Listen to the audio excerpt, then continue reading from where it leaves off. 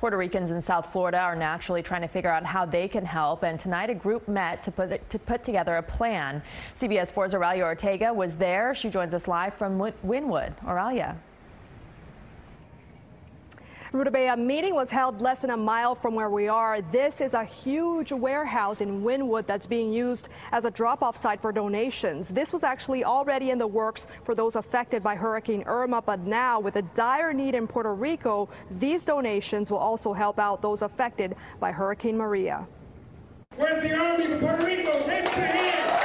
A packed room at a Wynwood community center as Puerto Ricans come together to find out how to help those affected by Hurricane Maria. We need help. 3.5 million Americans on the island of Puerto Rico need our help.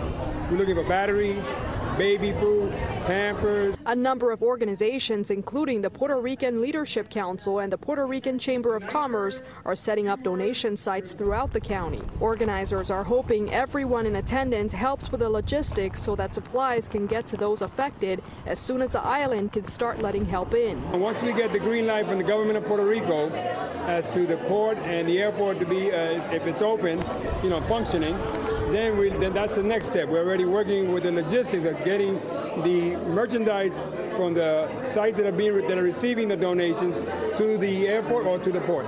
Reach Out America, a nonprofit based in Texas, is working to collect donations at this 150,000 square foot facility at Manna Wynwood off Northwest 22nd Street and 5th Avenue. We've got a lot of provisions already on site. We're needing more, obviously.